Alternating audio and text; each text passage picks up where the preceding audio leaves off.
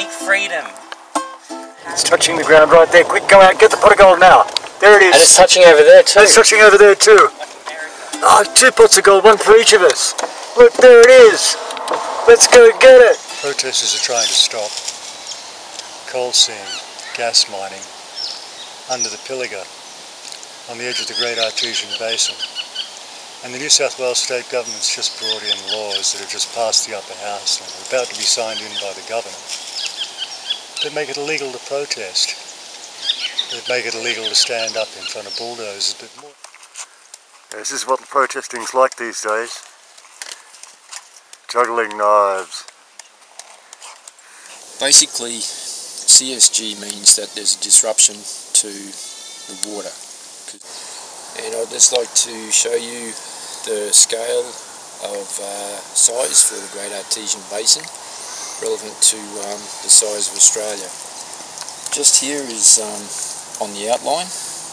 You can see it basically encompasses 4 states. Where we are is somewhere in this vicinity here. So it goes all the way, like from there, all the way through that whole part of Australia. And if you pollute any part of it, you pollute all of it. 4 states worth. 4 states worth of irreplaceable water supply.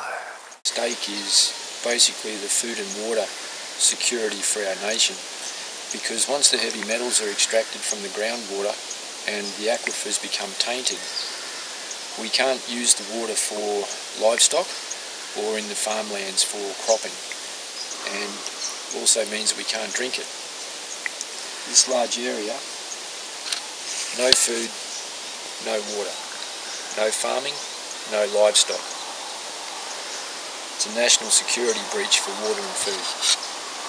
So we're here as protectors of the forest, standing up for the rest of Australia that we can be self-sufficient. Biggest coal mine in the country, eh? Going to be. Not quite there yet, but it will be 4 or 12 months out. Just taking all that soil up into the sky, eh? And so they're bringing in jail sentences for protesters now as well, eh? Yep.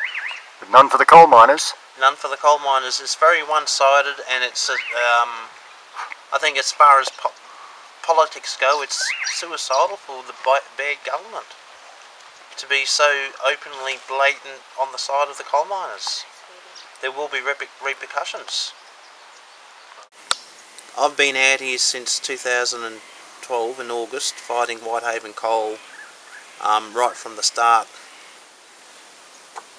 and just watching the government just tick boxes that were wrongly filled, corruptly filled, which is why now we're protesting.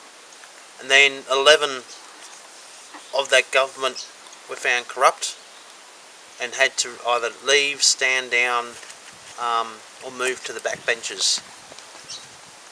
And that's how Mike Baird got the job.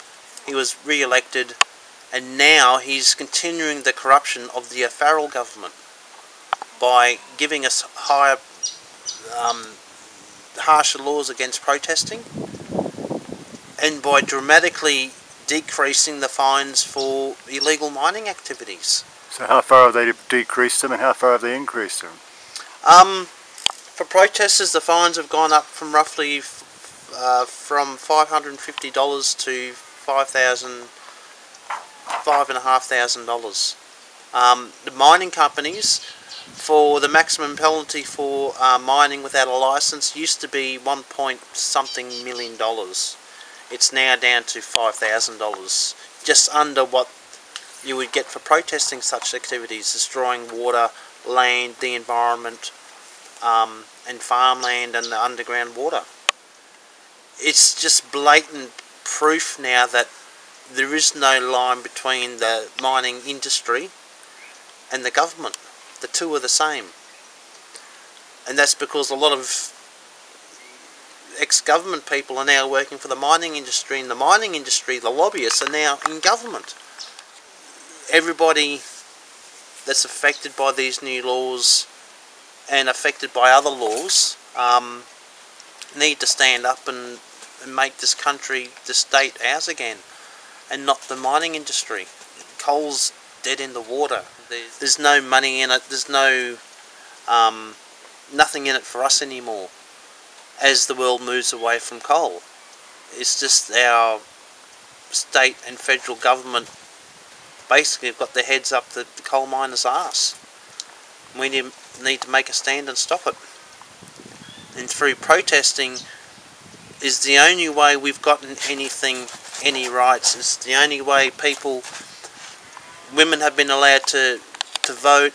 Aborigines are classed as human beings, not flora and fauna.